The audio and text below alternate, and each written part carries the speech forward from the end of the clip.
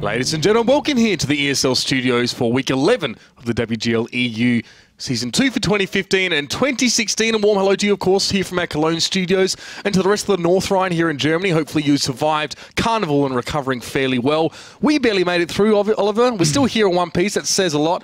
How are you feeling, mate? Of course, we had a massive Super Week just behind us now, and off the back of that, definitely some interesting results. Yeah, it was one hell of a week last week. My voice is a little bit screwed up still from maybe a combination of Super Week plus the Carnival celebrations, which is obviously was a good time, but I mean, yeah, Super Week's done and dusted. We've had 2 this season so far. They've both been fantastic, and now we're just into our last match week of the regular season.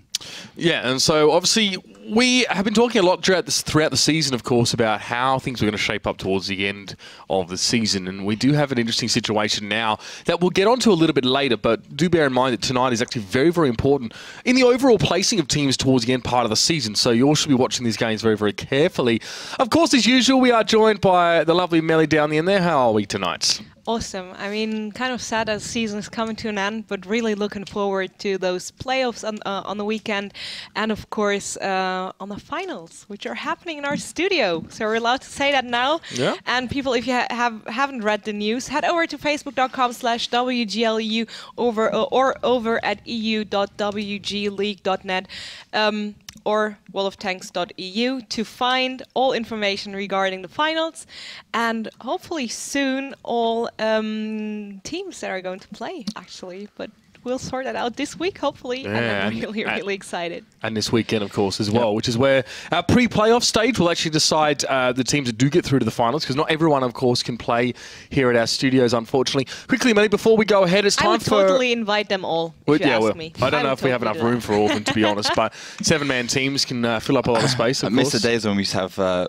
we had 6 teams at one point going towards the finals, and we used to go all over the place. Those were the days that were good times. But it's just 4 teams. 2 teams qualify this week. So Monday, Tuesday, Thursday, today and Thursday, we'll know 2 teams. And the weekend, of course, we'll know 1 on Saturday and 1 on Sunday. Pretty straightforward stuff here. That means, though, that, of course, the teams had to fight through an online phase to even get to the finals, which for teams like Knackebrod, if you are familiar with the league, can be a bit of a tough challenge. But I wanted to do this, Melly. Before we go ahead, it's time for your food report. What have you got in the corner? What are you eating tonight? I'd love to know. I'm sure everyone else at home does too.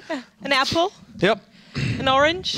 Oh, maybe. So she starts healthy. You wait for it now. No lemon, unfortunately, Mitch. No, yeah, lemon. Oh my God, don't get me started on that. But I'm allergic to oranges, so I won't be eating the whole one. Salad. What? And well, don't eat it at all. Don't eat it at all. But it's anaphylactic shock on this show. And cookies, but I only ate 1, and I'm not going to eat more. So the show has summer is coming. The show has top keks. Melly has doppel keks. So we've got all the kind of keks that you need here, guys. All right. So before we get too far ahead, of course, last week we don't want to confuse people. It wasn't actually a Super Week. It was only 2 matches, 2 match days last week, right? So we did have a bit of a break before this one. It allowed us to catch our breath a little bit before we got into towards the last few weeks. So let's have a look at the recap of Thursday's matches, of which there were some very impactful ones, and definitely a good way to get up to speed before we jump in tonight.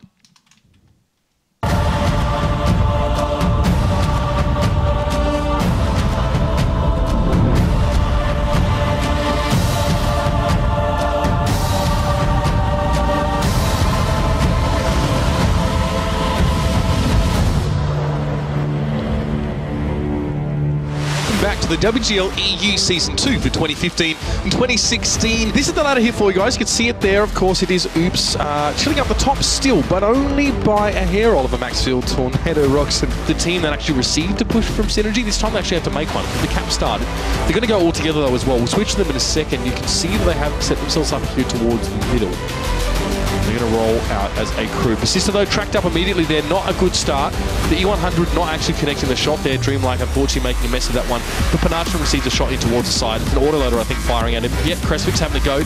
Gets his 3rd, so 2 out of 3 is not bad from him. And Synergy doing some damage, so enough anyway. Can't do a lot, actually. Yeah, he's got a hull over. That's a bit risky. He's committed to this one now. Brady really in the mix here. He's just trying to make sure Grosser can't poke over and get any resets. That's quite smart, actually. Maybe they'll be able to hold this one off. You can see Grosser looking for some reset, but he can't get it. The cap is about to be completed. Oops! No! They just stay in it. Just get the the reset, the last moment. Look at the 2-1-10 E5s. Look how far forward they push. And look how much health Hoops have given up to just get the reset.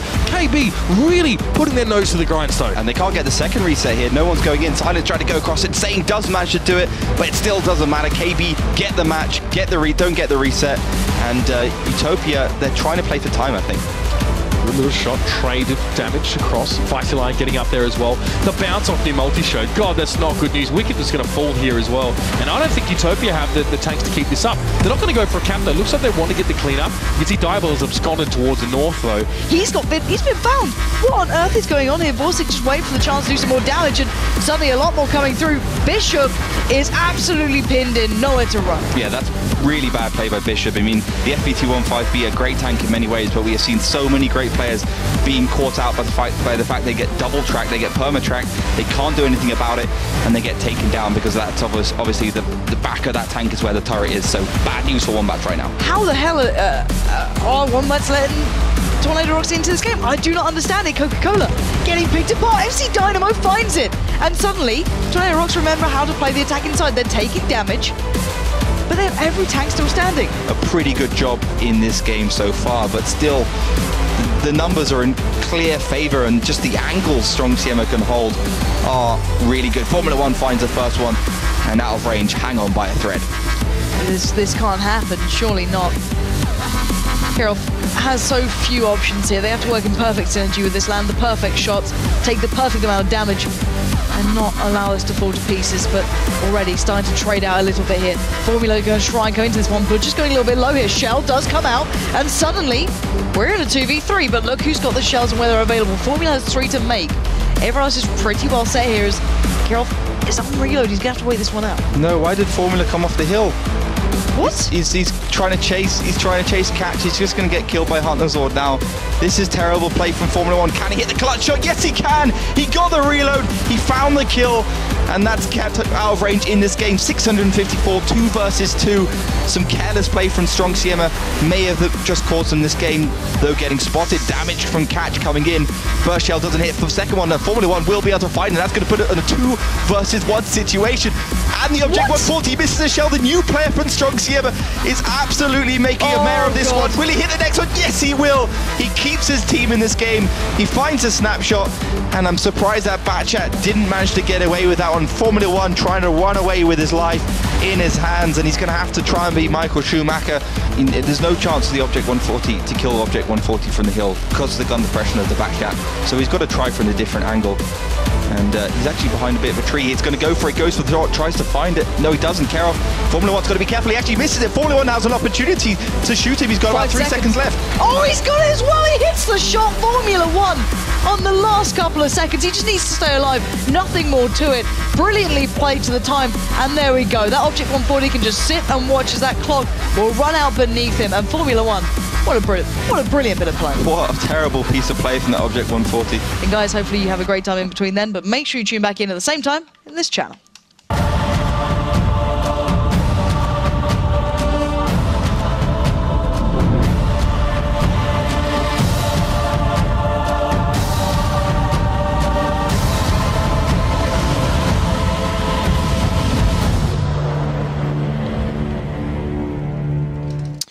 Some very interesting and exciting games all throughout the week, actually. But of course, that Thursday night definitely with some interesting results there as well. As you did see there, Strong Siema had their first chance to get a win, and they're still sitting on the bottom of the ladder there. 10 games and no wins.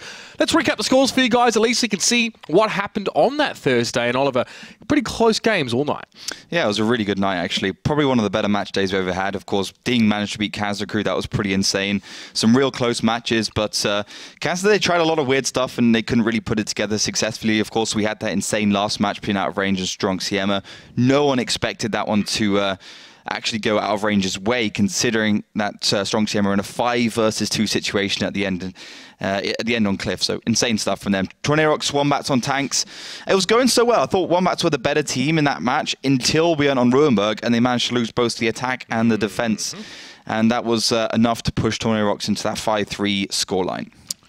So, Strong Siema are going to end the season probably with just the 1 point at this rate. They did have a tiebreaker loss, so they do get a piece of that pie. The next game will be up against Tornado Rocks coming up next week. So that way, later this week, sorry. So that is going to be an interesting one. But let's turn our attention, of course, to the table now. Let's see how that was impacted by the games from last week. Tornado Rocks and Ding sitting pretty up the top, of course. Ding with that win against Kazna. That's, you know, it's really starting to show us that maybe Oliver Kazna haven't adapted as well to this new format as we first thought. Yeah, I mean, Kazna had a great season up until December, and then they started to lose, like against Synergy.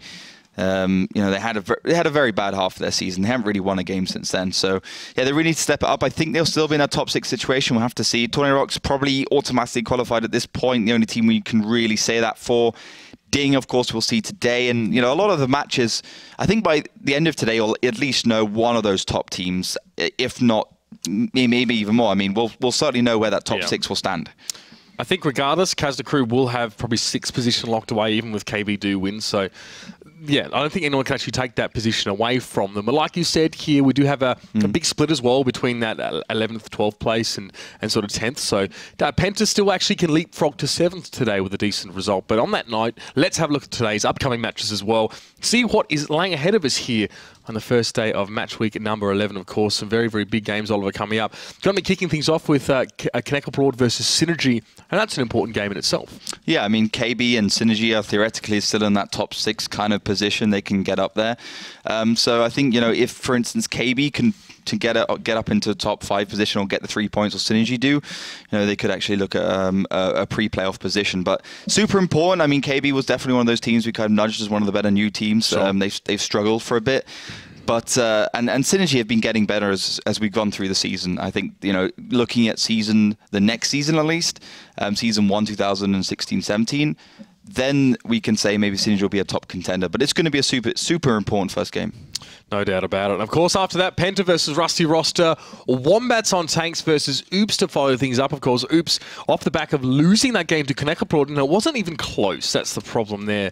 So just before the end, in fact, just when they could have guaranteed themselves automatic qualification for our finals, they lose a crucial game, currently in 3rd. A win here puts them up to 24 points. We've technically puts them in that 2nd place spot, but that doesn't guarantee that they're actually going to go to finals or other games to be played this week. Wombats on Tanks played twice this week. That's very important because they've only played 9 games. Everyone else has played 10 or 11 in the case of Out of Range. So they can actually get to the top of the ladder this week, or at least equal 1st, and would be 2nd on virtue of the fact that they lost to Tornado Rocks just now. So a lot of theory crafting being done, where DeKilzer even showed us a spreadsheet of what we expected to happen. But let's just turn our heads towards Knackebrod versus Synergy here. 6th versus 7th, 16 points versus 15 points.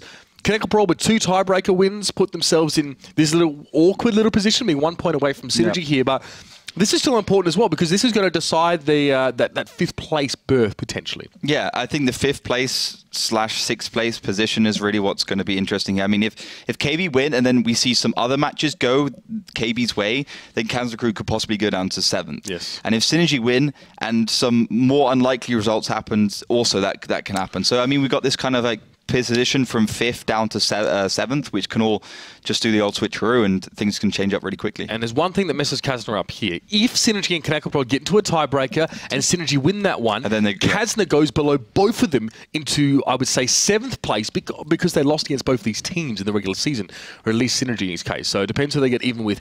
Everything's up in the air still. We said that all through this season, but now even more to be the case here. So it's going to be a good one here, of course. Ghost Town is going to be starting things off on this match here. Melly, everyone at home, of course, votes will be flooding in here because we have 2 very close teams. Absolutely. 2 teams that really want to be in those finals. Yeah, we already have people voting, so the vote is currently sitting on 69% for Knackebrod. And people, if you haven't voted yet, head over to our Facebook page, facebook.com/WGLEU, and get involved. The very first posting on our timeline tells you exactly how to do it. You can simply click on the link or the little team vote button above our timeline. You'll get forward to our team vote app, where you simply have to choose your favorite team logo, or the team you favor, of course, and then predict the exact scoreline in the little, well, blank section below.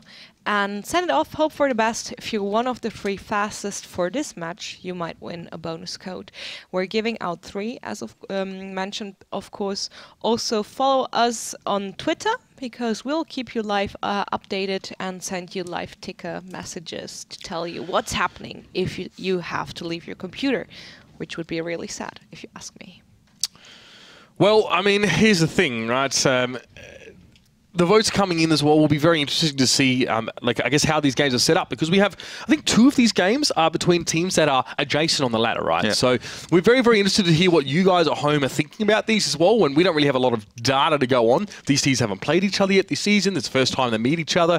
Super interesting stuff. Melly as well, thank you for that. We were requested by Tarantula to run a poll as well. Who's been the hardest red line sniper this season? But I think we know that's Crux, and even he admits that Crux will take that away. Know, like 50-50. Grosso, yeah, to be fair, that's true. In the 62A, sitting in the corner, yeah, we've seen that before. Nonetheless, we're going to jump into this match very, very soon here, as the players are just preparing themselves to go, and it is an important one as well. Ghost Town between Synergy and KB has been a map that both of these teams have seemed to have a decent understanding of, Ollie. Yeah, I mean, Ghost Town has definitely been a little bit more popular than I've ever expected, to be honest. I mean, we've seen it almost every single match in the second half of the season. Yeah. I'm super surprised, considering that it wasn't the most popular map in the previous season in 754. So I think, I mean, at the beginning when Ghost Town was first envisioned, it was like this whole esports map, it's symmetrical. And now I feel like that's its main saving grace. That's the reason why the teams are playing it, because it's so balanced. And, you know, you can't ever say, oh, there's a defense or an attack bias. The only bias that's inherent is the only bias is there is the actual capping zone. It's being by virtue of being on defense, you have a small advantage, but that's like in any game. Yeah. Yeah, people were ranting a fair bit about the evenness of that map, so it's good to see teams pick that up and run with it. Maybe even more gaming look to produce more maps just like that. But anyway, let's hear what the teams had to say in the lead up to this match. Of course, plenty on the line for them.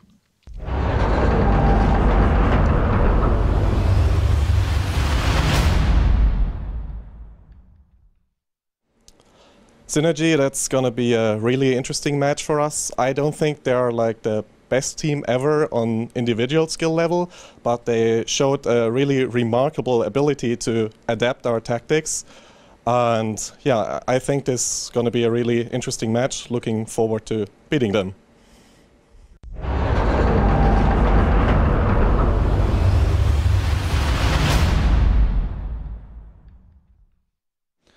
Match with KB will be a very important match for us. I think KB is a really hard enemy and we need to prepare correctly.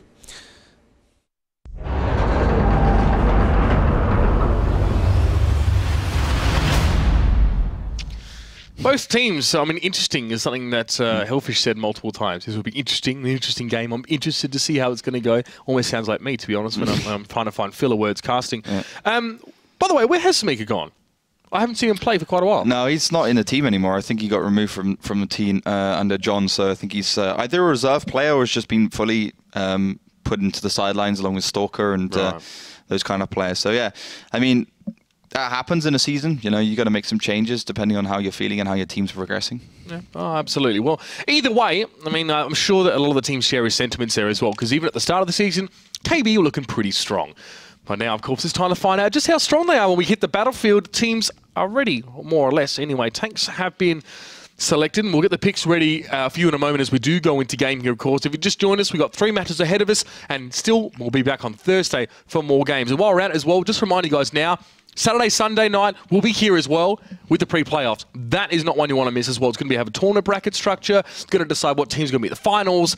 Still got 2 teams to decide outside the top 2. So much is happening this week. Keep your eyes glued to this channel. But let's jump in now. First game, a lot of FVs for Knackebrod and for Synergy.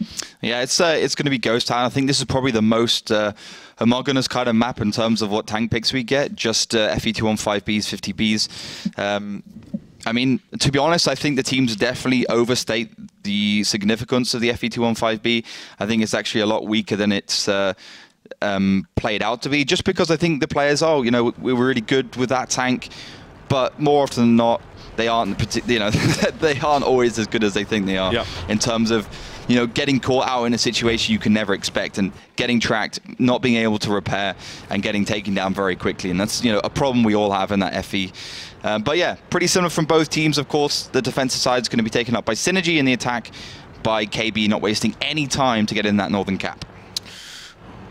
Yeah, he's definitely snuck himself up there and starting this off fairly quickly. So this might require Synergy quickly to get in position. They're going to move as a team as well, but Knackebrod will be waiting as a team as well. Everyone spots each other. Looks like Knackebrod actually trying to get out here. Failware, though, didn't have the choice. He was tracked up, took a lot of damage, and there's been some damage done back by KB here, but still, Synergy seem to just be making things work. But look at the little flank on the side. Bratty, very importantly, on the 50B, getting good shots off, even managed to bounce a couple as well. He wants to shut down Dreamlike as quickly as he can, but KB lose the first tank. Yeah, very good stuff. I mean, they just go straight in. They get that first peek off very easy. That gives them a significant advantage. There's a T54E1 and a 50B just to go hull down. And yeah, okay, KB tries to flank a little bit, but Synergy is playing it pretty nicely right now. Even send Crespix on the flank a little bit. Yeah, they're a bit thin, but you can see Synergy. They're going to just follow the flank. They're going to keep chasing around here, and they're going to catch Pat out as well. So as long as they keep moving, the other arm of KB's flank isn't going to be able to take him out. But Crux comes in. He takes down Ludi Pavlo. Bratty has 4 shots to go. Crux with 2, and they're looking straight towards John and Mersky. They don't exactly have an overmatch. It's all quite chaotic here,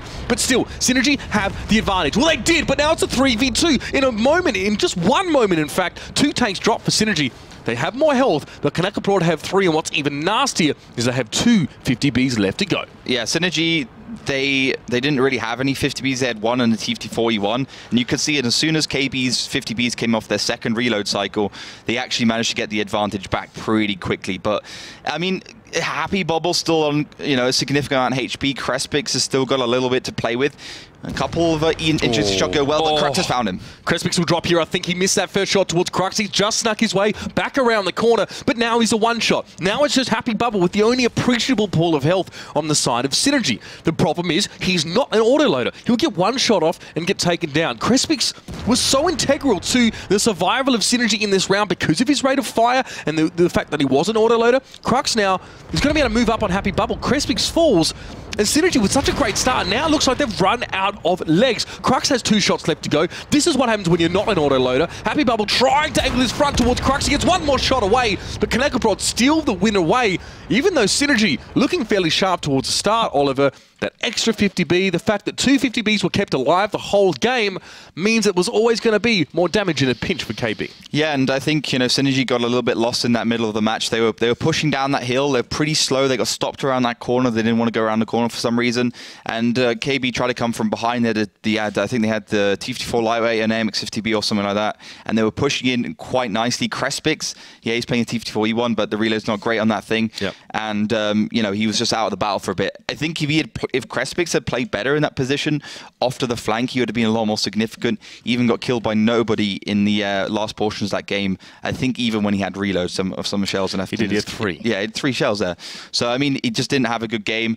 And, yeah, I think those 50Bs really saved KB in that one. The FE215Bs, they didn't exchange that well. They took quite a long time to take down Failware. Yep. So, I mean, yeah, I mean, it's not going to work out for you. And the damage potential of those 2 can, you know, get another 2 tier 10s down very quickly. And I think it was a decent response from Knackebrod as well. I mean, if you remember, we did see Crux and Pat actually push around the corner and try and force their way in. So, you know, we saw KB trying to flank, and Synergy were responding to that, and they kept moving around the building. Problem was that they ended up fighting on 2 fronts, and as soon as those autoloaders started coming back in, they got completely trashed. That being said, definitely a game that they could have won, but they're not going to worry about it now too much as they move on to the next one. Crux, there you go. He's either the centerpiece or he's, you know, a liability, but this time 4.2k for him. Next page very, very quickly now as the next game started. Dreamlike with 386 damage. That's a big problem when it was KB's AMX 50Bs that won them the game. Dreamlike really needed to do more. Yeah, both of those 50Bs for KB were atop there. And yeah, it's about individual skill with a 50B as well. I mean, if you can hit your shells, you've only got 4 to make. You need to make sure you're hitting at least 3 of them. What about 3 50Bs, Oliver? How about that? Well, I'm not a massive fan. As I said, I think more than 2 autoloaders is going to extreme, and I think more than 1 Waffentrager is going way to the extreme. But yeah, as you've seen, Synergy have picked up 3 of them with 2 FE215Bs. I guess the double Conquer kind of makes up for the fact that they got the extra 50B. But still, I mean, with that lineup, basically going to the cap is going to be very, very hard for them indeed. I mean, you can't get a tank in that cap in the north at least, which can go hull down. So you've got to go for that cap number 2 or the exchange. Oh dear, now these 50Bs need to strike quickly and decisively. Shots are coming out, but they're not doing a lot of damage. Just a one hit towards Hellfish, and now the whole element of surprise of these 50Bs has been negated. Failware, Hellfish and Pad just setting up here. They're going to get shots down towards this road, whereas Bratty and Crux out towards the side, they can come in from the side, get the flank on with their own 50Bs. Look at them, they're ready to pounce. And they know Happy Bubble's around the corner, so Happy will probably see them eventually. But this is a good setup from Knackebrod. They can accept a push, and then they can make one of their own with the 50Bs. Happy Bubble gets tracked on the corner, re-repairs immediately. This is going to force Crespix to get a little bit nervous as damage still being done over towards the middle of the map as well. Ludi Pavlo, Mursky taking damage as well. Some being responded towards Bratty, but it's not enough. As Synergy, all the momentum they took into this first play has dissipated utterly. I really like that double 50B stack up there. Very patient around the corner. They knew Happy Bubble would try and go hull down. Mighty Arthur was just there in response in case they want to send a T110E5, but of course Dreamlike was in the background. Oh, here we go. And Synergy's actually starting to go forward, seeing that the 50Bs are coming from behind, but they almost off reload. Could be too late. That's it. We already see Pad fall down, so these 50Bs must land shots. They are behind the 215Bs, so that is a bonus. Now the shots come in. Crux is there. Bratty's about to come off his own reload cycle, and it's got to get nasty for Synergy right now. The shots are coming in, and Happy Bubble, he already used his repair kit. He gets caught on the corner from a track. They're trying to jump on Failware, but Ludi Pavlo and Mihailov go from the hunters to the hunted. They're just trying to back away. But again, the rest of the FP215Bs here on Knackebrod, they're, I guess, backing up the auto-loaded core. Looks like Synergy had maybe too many 50Bs. They've still got 2 left, but they might not get another reload cycle. Mihailov falls. John there, trying to get shots in. Dreamlike punching around the corner as well. He still has some shots to go, but Bratty looks healthy. He hopes to soak some damage, but at least Synergy cleverly aren't focusing Bratty right now, but now he's going to bite back with a vengeance. John's going to go down here with his next shot. Mighty Arturo around the corner, sustaining through a lot of damage. He's Mursky on his own. I just think KB is playing better World of Tanks right now. I mean, they're making the better decisions. They're being more logical. And the thing about Ghost Town is that you can't be so aggressive all the time. You've got to have a balance between aggression and just being passive, because often on Ghost Town, you're playing on multiple fronts. You're trying to go around corners. You're trying to be aggressive. But you've got to get the timing right. And the double 50Bs from behind, you have a situation where Synergy are driving uphill with slower heavy tanks. 50Bs coming behind, they're going to hit 1.6k damage straight into your back. You just need to keep them in that bottleneck situation, and then you can get the damage in very quickly. And I think by that time it was already game over. KB were like 2,000, 3,000 hit points ahead, and they're all funneled into one position. So really good stuff. Yeah, I mean, the thing is about KB, this is their map. You know, they love Ghost Town. You can see that they're very good at it. We did, you know, a good tactical review with Hellfish, the guy who actually does the tactics for KB, and he, you know, they just got the mind for it. And when he was talking about the map, he was talking about how quickly you have to react, how, you know, vehemently you have to go into these situations, but also have a little bit of patience. Always have that backup plan where, you know, there's maybe a 50p coming off reload or a T54 or whatever, just something else apart from your main force that can bring it back into your favor in those later stages of the matches. So yeah, I mean, very aggressive start from Synergy on these 2 rounds, and very easily quenched by KB. Absolutely. Hellfish and Failware actually topping the damage charts here, and not necessarily the 50Bs, although Bratty and Crux still find themselves on that front page. Now let's talk about this, Ollie. Was the problem for Synergy, was it the extra 50B, or was it the fact that where they pushed and where they stopped? I don't think, I mean, the tank lineup's always important, but I mean, I think, first of all, Happy Bubble going around the corner in the FE215B, receiving 800 damage. And then, you know, being entirely spotted. The fact that KB could keep them in that lower position without them being able to move forwards and also get the flank. I mean, if they had pushed as soon as they'd seen those 50B shooting against Happy Bubble, then you would have known that they have like a 25-second window where they can push in straight up the hill and be able to get some sort of overmatch. You know, that's an option, but the fact that they couldn't have any of those situations. They couldn't even have a flank, and KB could, gave them the advantage. But we're moving on to steps very quickly in our next match. These 2 teams obviously wanting to go blow for blow. Completely different map.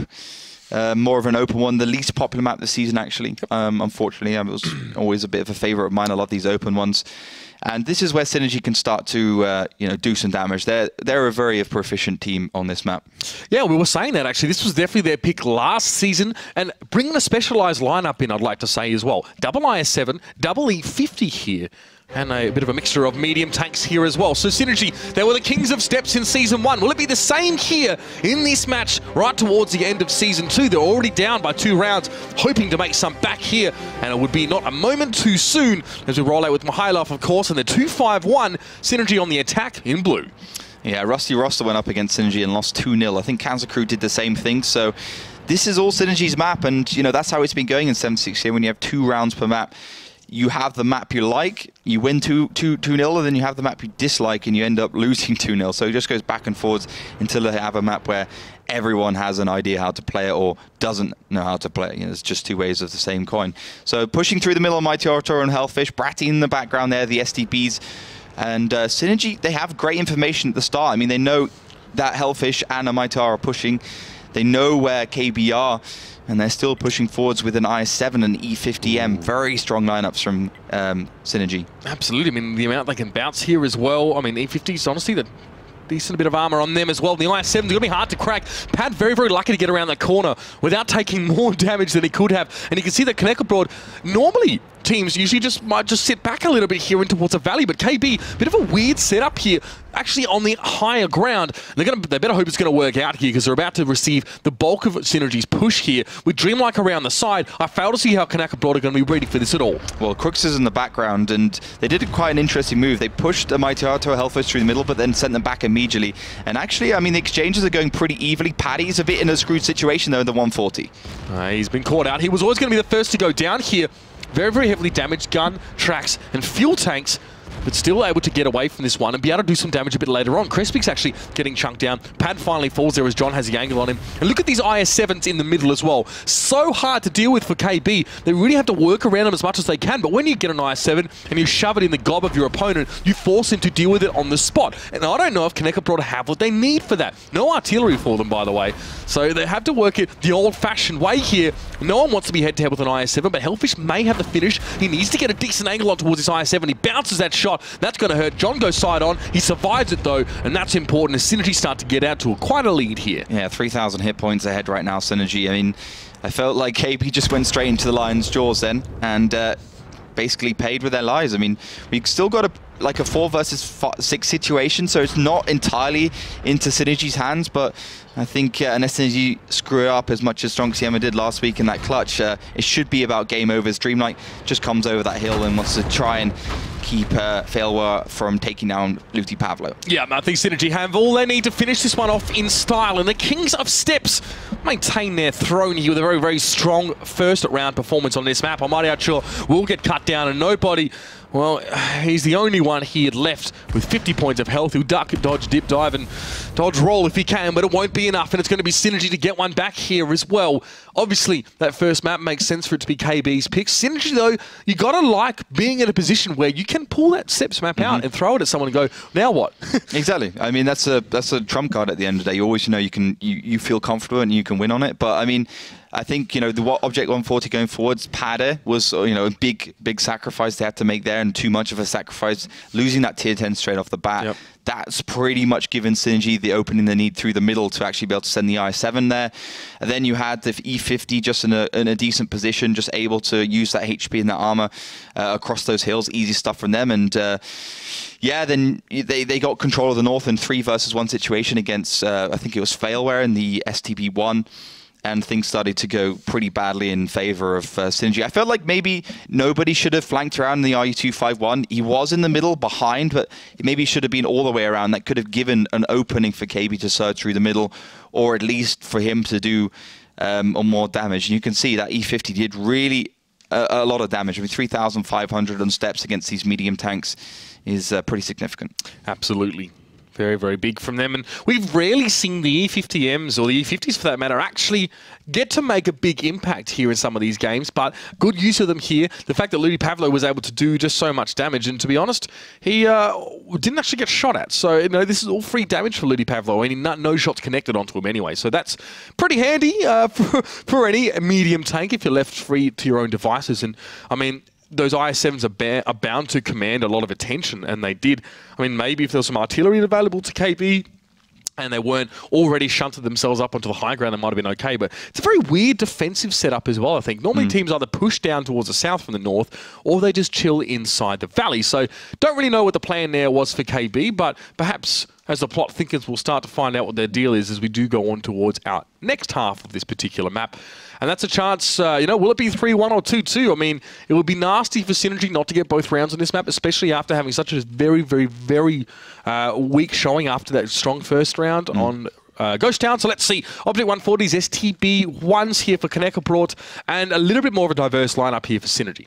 Yeah, it's a lot more, you know, they got the I-7s, the E-50s, and pretty much every single tank you could possibly have available. And remember, the teams don't have any restrictions. They can pick 5, 6 of the same tanks if they really wanted to, but they don't. They always go for those specific tanks for different situations. Maybe they want an I-7 to go hull down. They want the STB for the DPM, the Object 140 for the versatility. But I mean, just looking at these two teams, I mean, Synergy's biggest problem this season is that they've been a little bit too static in terms of they've been playing very methodically and not really surprised anyone. And KB, I think they're trying to break that down by just being really fast, aggressive, going forwards. And I know, I mean, at the end of the day, both these teams have nothing to lose. I mean, if they win, they have a good chance to go to the finals, at least go into those pre-playoffs. If they lose, I mean, whatever. I mean, they just have to go hell for leather. They have no other chances. They have to make everything work for them.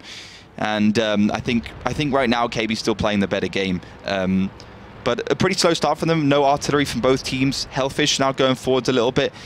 You can see the lines just both teams just wanting to be, you know, just feeling each other out for these first couple of minutes. And I feel like both of these teams have cookie-cutter lineups for different reasons, actually. Synergy wants a bit of everything here. They're defending. They don't know what Knackebrod's going to be bringing towards them. Whereas Knackebrod, who maybe aren't very well practiced on the attacking side of steps, which a lot of teams aren't, well, you know, it's very normal to see triple 140, double STB1 with a bat chat and maybe some sort of tier 8 there. So I don't think either of these lineups are specialized whatsoever. Actually, as I sort of contradict myself earlier, I meant that Synergy were bringing a bit of a mix. They've got a lot of different things, right? But nothing really you know, catered towards staving off anything specific. And KB as well maybe don't really know exactly what they want to do, and that would be evidenced by their relatively ponderous movements here in the early stages of this round. Yeah, they are. I think they just wanted to see if Synergy wanted to send the I-7 really aggressively forwards and take it out. And, you know, we've seen, for instance, RU-251's AMX-3090's been pretty swiftly removed from that eastern side of the map because they've just gone too aggressive, and I think that's probably what KB wanted to do with Bratty in the background in the Batchat and the Object 140. But they're starting to head up towards that northern side of the map, and of course I think KB's next move will be to see, well, A, are we going to get spotted first by Happy Bubble, and B, just to blind shot all the bushes, try and take down Happy Bubble and move on. Happy Bubble moving away, actually, that's interesting. I mean, yeah, I don't know why. I mean, he can just spot out very nicely. There's no boosted tank up onto that right side for Synergy. So I think probably a little bit quick to the chase there. And it will force him now to make that suicide run scout to try and stop the cap, which KB will inevitably initiate. Yeah, I mean, if Happy Bubble, like you said, Olivia, was already set up and didn't maybe get cold feet and move back in towards the valley, he would have been able to spot tanks first, and that actually would have been a chance for Synergy to do good initial damage, right? Doesn't mean they would have reset consistently from there. Yes, maybe Happy Bubble would have been spotted eventually, but at least that early damage is good. It sends Knackebrod a message, and it puts Synergy in a good spot, and gives him a good idea of where these tanks are. Now, Mersky, he's doing a bit of poking up here, and we will see Hellfish. Now, Hellfish, the only tank on the side of KB that has been spotted thus far in the last minute or so here. So that's all Synergy know about the setup. They don't know Almighty Artura's push towards 8-2, which is, to be fair, really, really, really common spot anyway. And we often don't really see tanks survive that long in that position. But you can see Mersky from here, maybe, unless it's Hellfish spotting. You can see the traces there as well. Shot towards Mersky, not actually connecting here. STB v STB. Not the most well-armoured tank, so the turret is not too bad. It's more decent with gun depression, and this is not a bad situation for them to be used here, as well as Synergy want to poke up that hill. They want to get resets as nobody has started off the cap. Yeah, nobody's obviously in a more of a DPM kind of lineup there with the coated optics. That was a pretty close shot there, but he can sit. He's got good camera value, just default. Mighty-R's going to hold the left side. Gun laying dry is going to help him when he has to fight the MX-3090. And let's see how this one works. I mean, to be honest, I think Synergy's kind of played into KB's hands, and as long as KB doesn't kind of do anything unusual, Synergy will have a pretty hard time of actually beating this tactic. This tactic's been pretty successful. Also, you got the Batchat in the background, Bratty, who's still there in that position, and quite a few tanks there on the left side as well for KB. Ooh, the timing might not be very good for KB though. If Synergy want to push now, that little wolf pack of mediums towards the south side of the map won't be in position to do anything. They'll be missing Bratty as well in the Batchat. Happy Bubble goes forward and gets spotted immediately, but doesn't spot nobody. Still having to blind fire at the cap. Nobody has moved off though, so he may have been spotted at one point or just got a bit nervous. Maybe the side of the Synergy tanks pushing forward was enough to scare him off, but this is a distraction. Synergy, all this time, looking towards the northern cap, towards the middle of the map. We do see Object 140s and STB in a Batchat. They are ready to get into position now. Dreamlike can't see those tanks over there. He doesn't really know what's coming. And if Knackebrod can get in a good position, go for something two-pronged, try and keep Synergy busy, nobody will either be able to cap, or there'll be a great opening for those medium tanks in the south. Now, nobody should always keep the back of his tank to Synergy era. Gives him a less of a profile. He'll side on before, which is why he almost got hit. But he's changed tact now as well, cleverly enough, and some blind shots will continue to roll in. You can also drive away faster because obviously reversing is slower than going forwards. But I mean, this is good from KB. I think they got kind of scared that the I-7 and what, it wasn't spotted, but they were scared that the I-7 or whatever was in the background. So they're actually trying to pile through the middle of the map. But they're coming from the right side. You can see none of them have been spotted. They got significantly towards that position. And I don't know, I mean, if they do a significant amount of damage against any tank they find here, this could go well for them. But if, for instance, Synergy just surge over towards that northern side along the 8 line, take down a Mighty Artur, then that advantage will be pretty quickly negated. The thing is here, if KB can catch Synergy by surprise, it might only give them 1 or 2 free shots, but that could be enough. They're going to make the push now, though. They've seen the high aloft, but damage is already coming back towards him, and Crux is tracked by Dreamlike. He's going to be slowed down immensely as he takes a lot of damage. Nobody as well got slapped heavily on the cap. He's been forced to move off now, and it's on for young and old. The cat is definitely out in the bag, and Mihailov is going to find himself surrounded by these ones. Like hyenas, they pick him off, and it's Bratty, a little bit low, has to peel off from the main group here, but good damage being done by KB. This is an excellent little flanking push. Obviously no cap for them now. They may want to go in for the fight. They are one tank ahead as well, but Bratty is very, very low. Crux has seen better days as well, and the cap has begun again, this time on capture point number 2. Really interesting stuff. Hellfish, I think, was probably a little bit aggressive in that situation, actually. Just going forwards against TVP, that was actually coming off reload, but he's got some good support in the background. John really getting crunched down now. Mate, he's got RNGs, it's not just support. Hellfish somehow still alive. He will fall now, but John got full health, pushed around the corner, and got completely wrecked there. He missed his shot, and that caused him to take so much damage. Now, Happy Bubble in the back needs to have some attention paid towards him now by KB. They have a decent lead, about 2k. They're on 2 caps now. They might just settle for the north here. This is a great idea, by the way. Bratty, low on health. He shifts up towards the north side here. He's going to lend his weight to that capping effort. That's going to cut the time down to 30 seconds. And the rest of Synergy are too busy with these Knackebrod forces to actually go and deal with it. Beautiful, adaptive play from KB. Like you said, Oliver, they're definitely playing better water tanks right now. This is a stunning show of how to attack on the side of steps. And Mighty Artur just coming in at the end. He was on that A line for the whole time, just sniping down into the side of Synergy. Finds the 2 tanks very easy. Happy Bubble trying to get that kill onto Failware. Doesn't find him. Mursky will pick up a consolidation prize of a Mighty Artur, but I mean, this is a 5 versus 2 situation, even though so many tanks are low for KB. Absolutely brilliant. KB will get that base capture done in the northern side, and that will be the game. Stunning stuff for them, and Synergy have got to be kicking themselves, Ollie, to have lost this one here. KB sneak it away with actually a really, really good 2-pronged assault. I wasn't sure how it would go to start with, Ollie, when we saw that push from the Wolfpacks, but the Wolfpack of medium, should I say. But it did definitely work out as well, at least eventually. I actually thought, I mean, if Synergy had sent the i7 and the MX-1390, of course, a couple of other mediums, then of course that would have been Synergy's round. But KB got a little bit panicked. They sent the tanks through the middle, then they went on that right side. But I think it was Hellfish just in the middle, constantly poking the Object 140, kind of turn the gaze of Synergy towards him in that Object 140 continuously, and then they managed to push the right side. Initial damage actually was pretty even, but then they had that hold down position on that little hill next to the cap, and they had obviously the rock there. And Bratty just being aggressive, getting that first kill, the Batchat peeling off the left, joining Hellfish in the 140, and then having that whole position together. And then, of course, John, you know, going over that top side showing that lower glaciers in the IS-7, getting taken down instead of going into a right side flank or whatever. Yeah, but yeah, Hellfish baited that so well, yeah, dude. I mean, it was really good. I mean, first of all, individual play was perfect from KB. Tactic was sound, and synergy way too far up the north. No spots, no information, no blind shots even from the middle. I just don't understand why John was so keen to go for Hellfish. He was a one-shot. He was poking the hill to get the finish when there were tanks that could have reloaded. Hellfish was tracked on the ground. He couldn't do anything. And yet John had to go for it, and he lost his life for it. That's your captain and caller falling a long way short of maybe what is expected of him in those situations. Had he stayed alive, they would have still had that big IS-7, the big body there to work with. And KB on top of that, they won the fight. But they also had the contingency plan of 2 caps capping in the north, and there was no way Synergy could respond. Really, really nice here. Damage counts there. Nobody, obviously, with no damage, but he capped. He ended up winning the game here. Happy Bubble as well. He was the man trying to reset. Only 1 hit. 1 penetrating hit for damage, that's all he got. And there's John as well. Not a good sign. No, not at all. I think a Mighty Artur definitely gets a Red Line Sniper trophy this this match in that A-line. But he did come in the end, did the damage, got the kills, and you can't argue with that at all. After all, these tanks have health. You do damage, you take off health. You know, it's his logic of the game. So, great. I mean, 3-1, great scoreline for KB. They've gotten through, I think, probably the hardest map on this matchup for them. The best on Synergy's list, I think. Exactly. It's just the comfort zone, it's the happy place steps. Moving on to Himmelsdorf next. I mean, Synergy have been pretty good on this one, I have to say as well. But I mean, KB, they look like the better team. They just need to make sure they have those principles nailed. Typically, being like a 1 to 3 line pusher on the defensive side, like to come off those hills on the attacking side.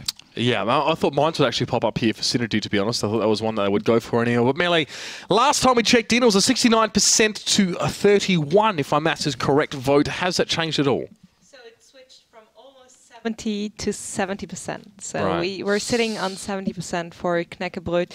And yeah, Knackebrod is doing well. So the community predicted more of a pretty close match, to be honest. 5-3, 5-4, a lot of 5-4s actually.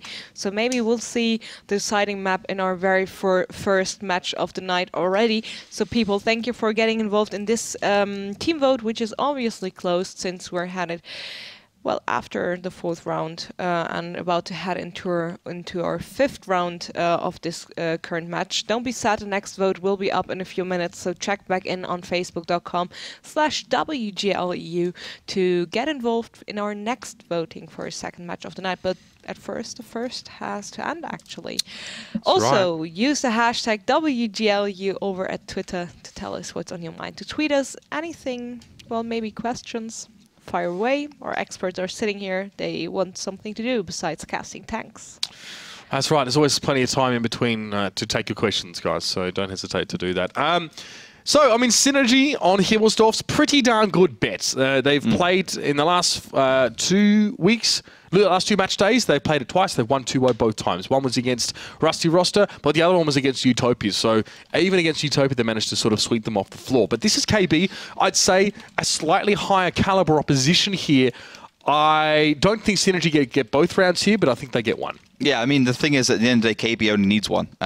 They just need a defensive side, and they can be laughing. They can at least, have their next map to play on. Of course, the teams like Synergy, the Russian-speaking teams, have always been more kind of suited towards Himmelsdorf, that style of play. And definitely going to be hard for KB to win the attacking side, which is where they are starting off on, from that south and southern area, and Synergy starting from the north with a pretty heavy lineup. Double Waffentrag at U100 as well, but an AMX 3090 for a bit of speed as it heads down the north. And KB with their standard pick on this map, T110E4 played by Hellfish with just a normal tank supporting. And my favourite 113, we're going to be seeing that as well. So we know how excited I get about that one. It's nobody, and by the looks of things, Almighty Artur up on the hill here. So they'll be looking, as per usual, for a bit of information. Now, what I find interesting here, Ollie, is that Synergy haven't pushed a lot down towards the south. They put an IS-7 on that G line. That's a good spot there, but they work nothing on the train line. Happy Bubbles have been spotted as well. So that information already going across here. Really, really hard tank to dig out of that spot. There's no doubt about it. But how impactful can it be if Knackebrod just push their way straight down the 8 line? That's the thing. Failware is already most of the way down that 8 line. He's so close to be able to challenge Ludi Pavlo right now. And if spots are going to come down from the hill, there's so much that he can do from there if he gets enough backup from his team. They can't leave him out there to dry. That will be a problem. So Happy Bubble's going to have not a lot to shoot at here, if I'm honest with you. I mean, the 1390 on the hill is not really going to penetrate the IS-7 from the turret. Not really accurate enough to hit the cupola or anything like that. Ludi Pavlo firing HE. Yeah, he's just trying to get the splash damage on the IS-7's turret. Probably will struggle, considering it's probably one of the strongest armored tanks in the game. But, I mean, if KB push the 8 line, they must know that there's a Waffentrager in the background. It will be able to cancel out basically any tank that's there. So it's going to be hard. I mean, they have sent Fairway aggressively, so it's going to be hard for him to get into a defensive position. Some shots going towards nobody. There is a batch out on the hill as well with him, played by a Mighty Artur, and those two can link up pretty effectively. I like Synergy lineup because, I mean, they've got the AMX 3090 for the spots, and they can also put it in the bush in C1 where it is currently. So that 1 to 3 line cap is pretty hard to take down. They got a good corner tank setup with the Waffentragers and E100s, and a lot of HP from that E100. So I like it, but I think this is going to be a game of peaks. I think KB needs to be able to do some damage to their T110 E4 and fail the IS-7. He needs to start putting pressure onto Ludi Pavlo, but Paddy's in the background, and I don't think he really expected it. Dreamlike receives a shell.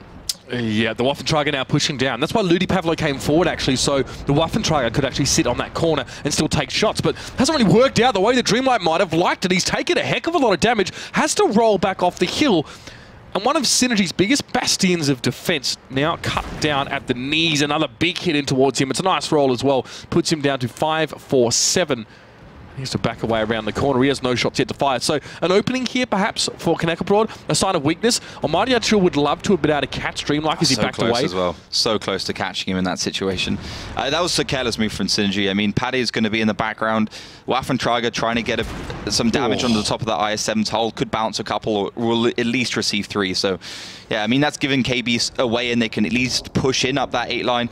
One-shot that Waffentrager and move on towards whatever tank that's in behind, which is the E100, coincidentally. So, I really want to know how Synergy responds to this. There's 110E4 up on the hill. That's a bit of an unorthodox position to have that big old tank destroyer, and Hellfish does take a bite out of Happy Bubble as a result. Now, that is, I guess, a position where you can deal with that IS-7. You've got a big gun on the 110E4, decent penetration as well, I'm pretty sure, and still, not every shot will connect, but Happy Bubble now being threatened much more by Hellfish. Yeah, just HE shells, 900 a piece, just going to be smacking that IS-7, at least from the top, where the bubble of that HE explosion will find its way onto a weaker part of the top of that turret. So let's see. I mean, they've got time. KB's still got, you know, the time they need. They've got the peaks they need, and they just need to make a decision. And Himmelsdorf is one of those maps. Once you made a decision, there is no going back on it. You've got to be pushing in. You've got to be hitting those shells. There's no plan B. There's very rarely a clutch situation in Himmelsdorf. I think we've only seen a couple this season. So either a crushing victory or a horrible defeat. Yeah, I mean, the thing is, we see clutch situations when the autoloaders get their reload in the perfect time. Yep. In Himmelsdorf, your autoloader is going to go down first, basically, when you push around the corner, or, you know, you can't get them out of there because it's long roads, easy shots onto the back of them. They'll have to turn that corner before they can actually get into a safe zone. So, I mean, the fact that Failware is there and Crux is actually trying to find a way on, and at the end of the day, I mean, Hellfish can just splash damage Happy Bubble. Happy Bubble's been kept there by the FV215B up the 8 line continuously, and I think KB wants to be in a position where he's down to 1,600 HP, where Crux can just push around the corner and take him down. But of course, Crespix is in the background, and that Waffentrager in support. And he will be set up to do damage as well. He's looking straight down that 2-3 line, as you can see on your screen here. So definitely, I would maybe be hoping someone pushes him right now. He just needs to be ready to take the shots. And this is bad timing from Crespix, actually, to back around the corner. I think the Batchat, yeah, it's moving out wide, and so is Nobody. And Crespix is lit as well. This is going to hurt. Oh, does dodge the shot. Or maybe less dodge and more, just completely missed him here. But Nobody still has gotten into a very crucial position. This will enable Crespix to remain perpetually lit.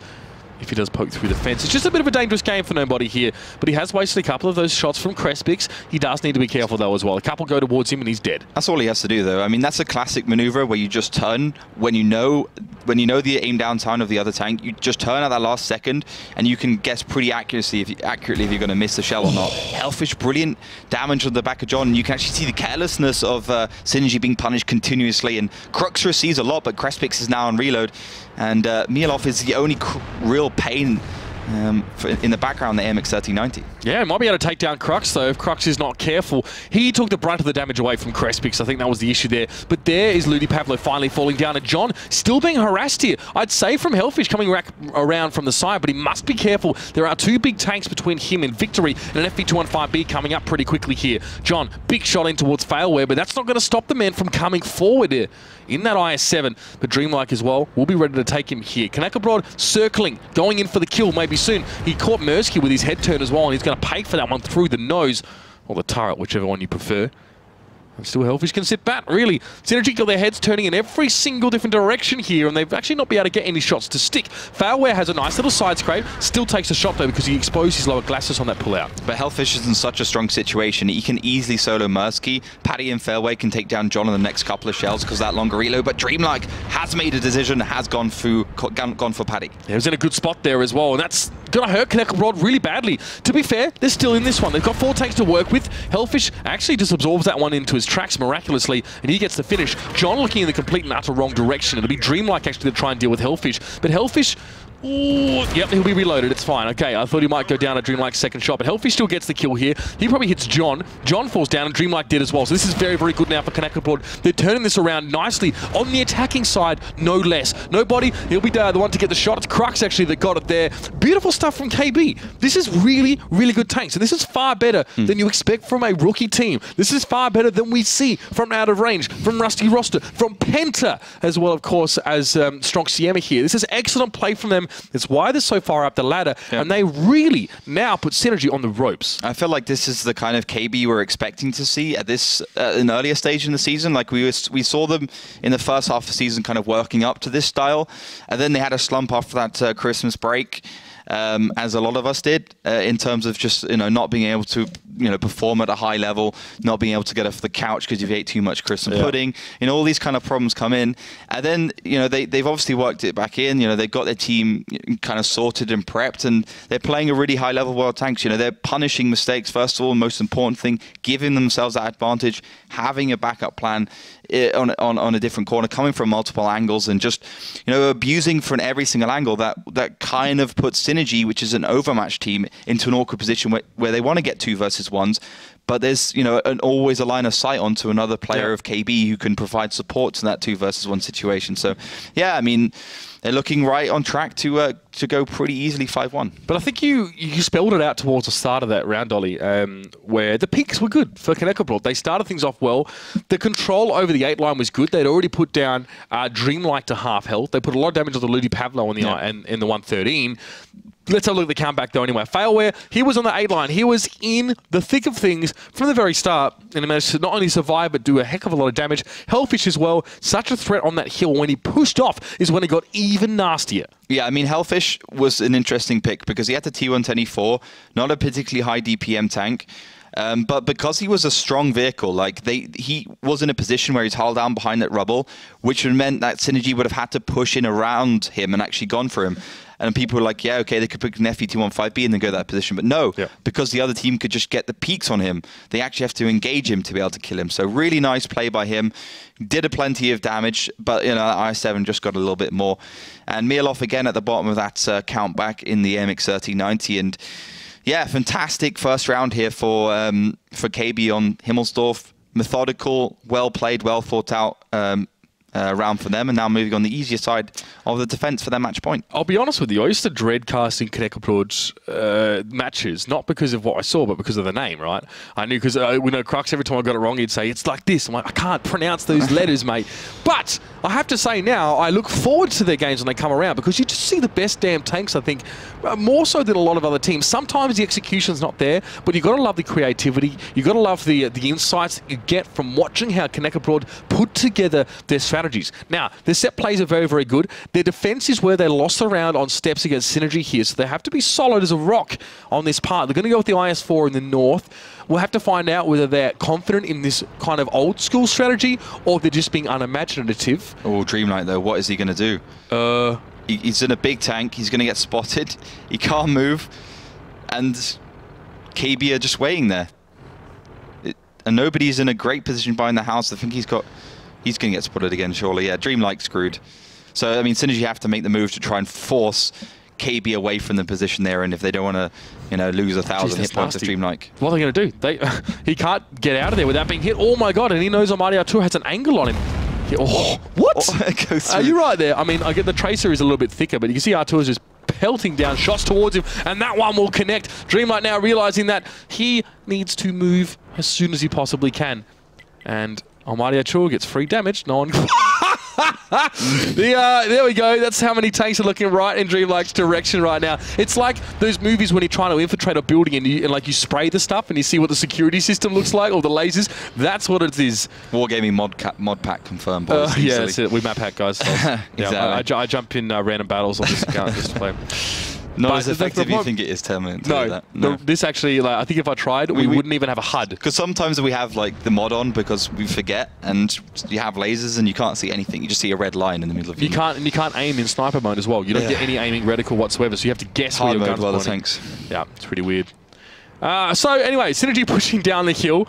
Bit of an awkward situation for Dreamlight. He's probably just going to have to take 5 or 752 at this rate. I don't really know if he can go too far. And we do have Almighty R2 squeezed in pretty close here as well on J3, so a lot of flanking potential here. Do note that Synergy have left those two 50Vs back. A late push towards the 8 line would be the most likely idea here, especially when a Knackebrod want to use the D line to in turn flank Synergy's spearhead tank. So Synergy in 2 groups here, Knackebrod in 3, to be fair, and Mikhailov looking just for a open route to go towards his cap. I think Almighty R2 is just coming off reload now in that batch chat, so more damage will come towards him. And actually, he's not in position now to do anything. Failware receives one, and yeah, I mean, KB doesn't have to do anything at this point in time. They're in pretty normal positions, and they can actually rotate back up towards the north if they want to. They can get into the standard positions if they really have to defend against this push from that hill. So Synergy's just going to push down now. Mirlov starting to go aggressive, and I think that's what's going to happen at the end of the day. Synergy are going to have to go aggressive. They are going to have to come off the hill, and Failware taking more damage than he should do, because he is that linchpin. He has to stay alive. He has to be able to keep Synergy back when they do push around the corner. And I think Hellfish getting a little bit nervous as well, because he knows there's going to be some big tanks pushing in here, Ollie. I mean, Knackebrod have to respond to this very, very quickly and not get distracted by Dreamlike up on the hill. And I guarantee they're still looking at him as well, a few of them, because he's spotted. He's staying spotted. But now, actually, he can just be a distraction, just be a nuisance. It's hard to hit him from that spot. Only Artur could really do it. And he'll keep people interested for a while, I guess. But Bratty and Hellfish coming together, I mean, if they can get a good full clip off, they're going to cripple Synergy coming forward here. Because the rest of KB actually haven't made any decisive moves. So it's only an IS-4 and 2 Waffentragers on this northern cap, which I wouldn't really call the most airtight defense set. Well, the fact that those Waffentragers haven't peaked at all, Synergy doesn't really know where they are. I mean, they can kind of guess where one is. They can guess that it'll be in the A4 position, but the other one, for instance, could be an A2. I mean, that's where some teams like to put it. So, I mean, if they push into 2 Waffentragers, they can be killed extraordinarily quickly. So I like the patience from KB, and at the end of the day, Synergy has to make a decision. They've already lost 5 minutes and 30 seconds. We talk about 2.5 minute cut-off with 768, and Dreamlike's still in a position where he's continuously being spotted. And I mean, Crooks, Paddy, and maybe nobody will get a shot. He perhaps won't die, he perhaps will, depending on the rolls or how lucky he gets. But at the end of the day, he is stuck here. And the only thing he really has going for him is the fact that he knows that there's at least one tank also stuck in the position just to spot him. Yeah, and he knows that, obviously, because he's constantly being spotted. That's the only thing. So, Dreamlike set up here in a position where he can't be shot by either of those tanks over there as well. Crux. Failware keeps taking damage here as well. It's almost like he's being baited out into these peaks, and he should just sit tight for now. I mean, Happy Bubble doesn't... He probably should have the angle if he pushed... Well, he's trying to get an angle, I think, on towards the cap and on towards Failware, but he shouldn't be able to shoot him here. So Failware could just sit for now and at least spot people or just be some kind of beacon. But I really wonder where Knackerbrod's decisive moves are going to come from here. This is quite smart though. Those 50Bs on the A line from Synergy now, they're getting in position. They're going to deny any egress on towards that part of the map here. So this is going to force Knackebrod to commit. They must push across the cap, but they surely don't want to do it with two Waffentragers here. One of them has been lit. That's Hellfish. He's taken no damage quite yet, but this cap is moving very, very quick. Yeah, very quick. And the Waffentragers might be able to push around the corner before those 50Ps get back, but I don't think so anymore. So those Waffentragers are starting to accumulate.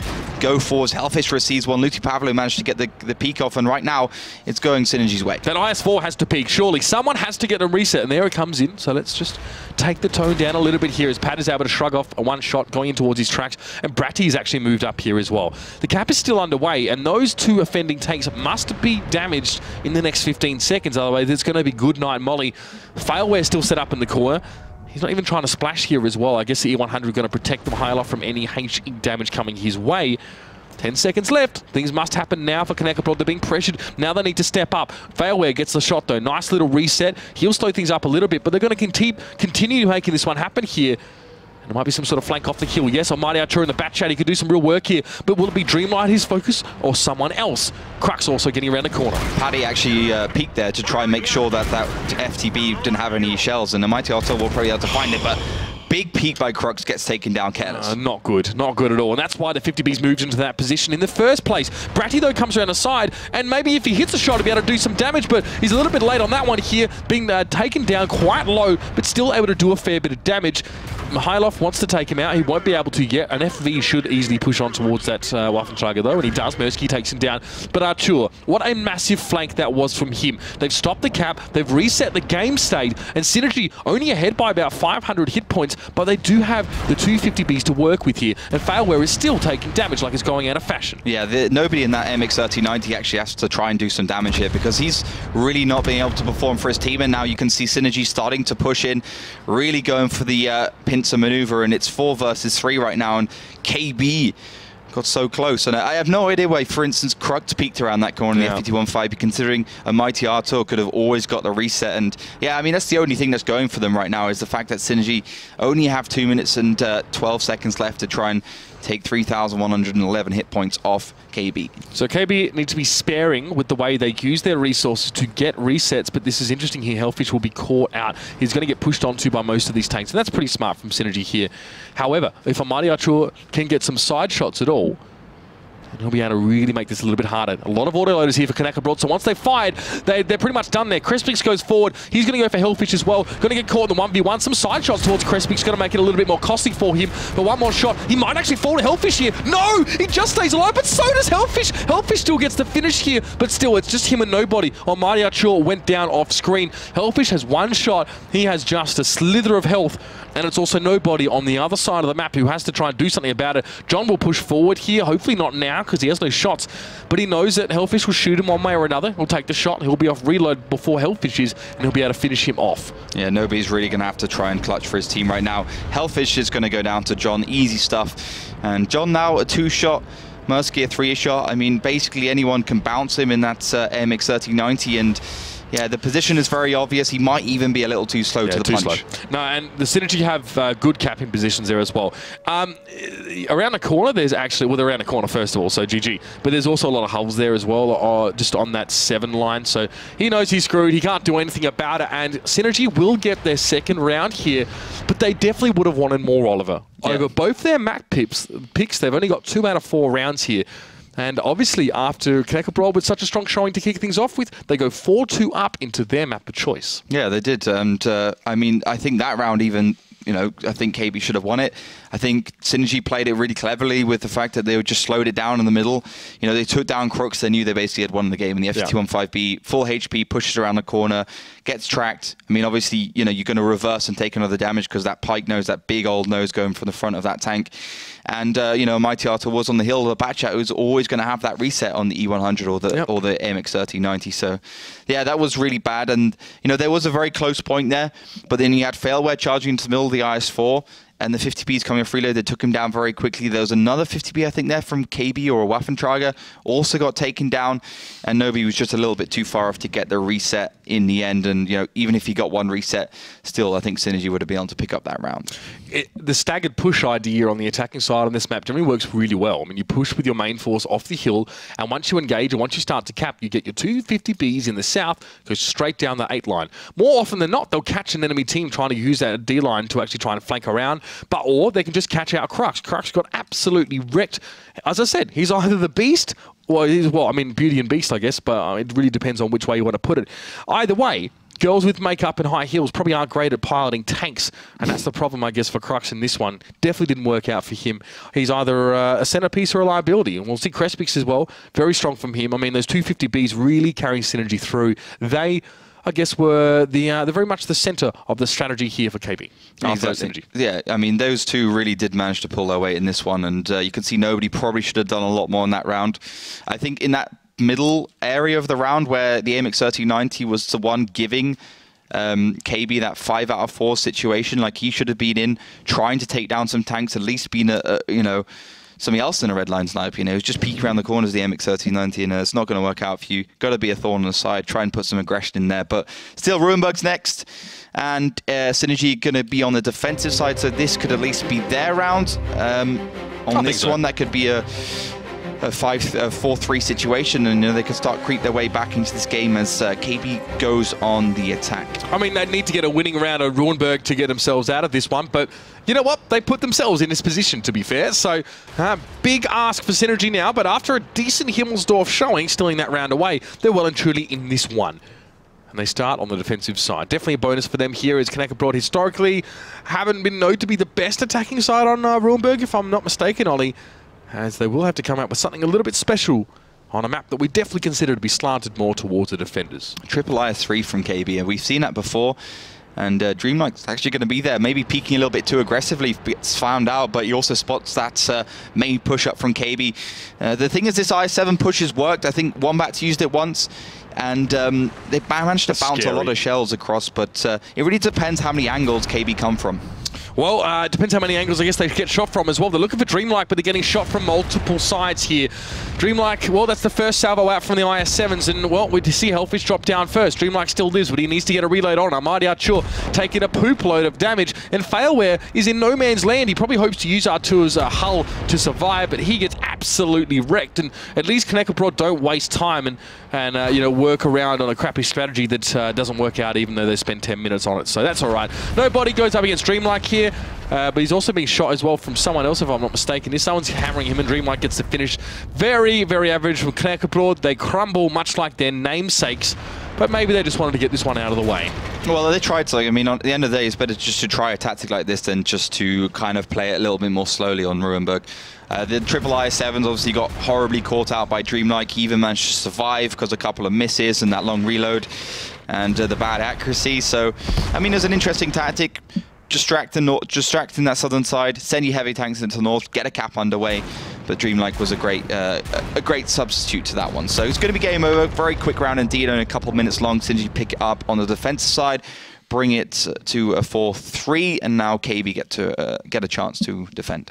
Yeah, and I think they'll be happy with that one here as well. Probably not dissatisfied with the 5-3 scoreline. They still get all 3 points, and it was Ruinberg in the mix there as well. So, I mean, they picked it, to be fair. Yeah. So you pick Ruinberg, and then you have a strategy. They had a strategy, but it definitely didn't work out the way they planned it to, I think. I mean, the thing is, when you're playing Ruinberg, you're like, yeah, we should win the defensive side, but then you're kind of scared or apprehensive that the other team just brings something really unusual or gets really lucky at the beginning, and suddenly, your plan of being able to get into a position where you're winning the match, you're going on match point, or winning the tiebreaker, whatever, is put into disrepute. So I think that's the position I'll be in as KB, and Synergy have started to play better tanks. I mean, we've said that before about them.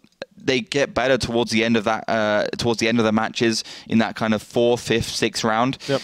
And that's where KB has to be a little bit scared. So, yeah, I mean, I think right now, if KB doesn't win this next round, I think Synergy is going to be able to walk away with a tiebreaker.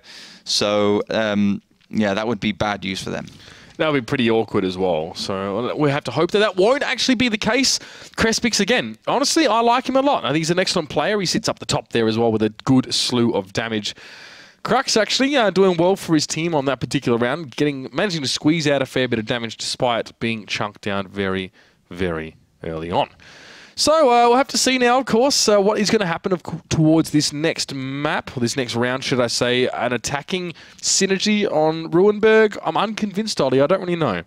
Yeah, I'm not sure. I mean, I think we haven't really got to see their lineup yet. Looking at KB's lineup, we get to see in a second, looks pretty average. Ooh, that's going to be interesting. See if they stick to that one. But I don't want to spoil it for you guys, but it should be pretty juicy. Unusual. That's pretty juicy. Yeah, I mean, something we haven't seen this season or any season or anything. Maybe in Clan Wars we haven't seen it that many times before. But yeah, I think looking at that lineup, anything can happen. Completely new tactic from the team, and yeah, it's been locked in. Alrighty, well, we're going to see those tank picks in a few moments for you guys as we do head in towards this game. And it's all on the line here, really, for Synergy. They'd love a win here, but Knackebrod looked to be trying to take it away. Yes, dude, we were talking about the T95 the other day. I'm like, I want a team to bust this one out, and here we go. They're going to go for it, and it is... well, it's not a pretty tank. I mean, it's pretty in its own kind of way, I suppose. We've got the observers to show you that one as we've rolled out. But Ollie, what are the characteristics of this T95, and where are we going to be seeing it used? Well, just the strongest tank in the game. I mean, maybe with the T110 E3 from the front, but also it's tier 9, so you don't have to pick, you know, so many tier points. It's being rammed by Mirloff in the T30, so when you're being rammed by a T30, by the way, you know you're slow. And it's also but it's going hull down. The T30, the T30 is now in a hull down position because it's a tall tank. So you have the T30, which has got 298 millimeters of frontal armor. You got 300 millimeters armor on the front. They're both, I mean, they both got the same, and both tanks can do 750 average, so ouch. A wall of destruction and impenetrable. Kind of reminds me of the way that the Roman soldiers used to pull up the shields and just poke the spears out in that tortoise formation here. It's not a tortoise tank, of course, although it looks kind of similar to it in some ways. It's just weird. It's just a weird tank. I like it though a lot. I like that little duo, but nobody already taking a fair bit of damage early on is Mikhailov and Happy Bubble with their inexorable march towards the middle of the map, and no one can really stop them, although they are going to take the next 12 years to actually get in position. So once that happens, we might see something interesting. Now, Knackebrod actually don't have any control of this village here, which I think could be quite risky, but look at this strategy, Ollie. They're going to get behind these two. They're flanking through the city. This is so risky. This could be really nasty. How long does it take for a T95 to turn around 180? It takes a long time, but I mean, how much damage is the FET-15Bs going to get taken? I mean, the FET-15Bs are so much more important than that T95. But still, the TVP is going to come in as well, and Happy Bubble's going to get melted away, and the T30's already fallen. Fail still has half his health as well, and I'd say that's a win for Knackebrod, at least so far. The centerpiece is the most critical tanks for Synergy here, falling away, and again, just as Knackebrod tried, Synergy's strategy doesn't seem to be working out at all. Why wasn't Synergy more aggressive in that position? I see they maybe are scared about the T54 lightweight of nobody, but I mean, they could have just pushed into that right side of the village, shot down and towards the middle. I mean, it's such easy shots, and there's bushes there as well, so you can stay unspotted.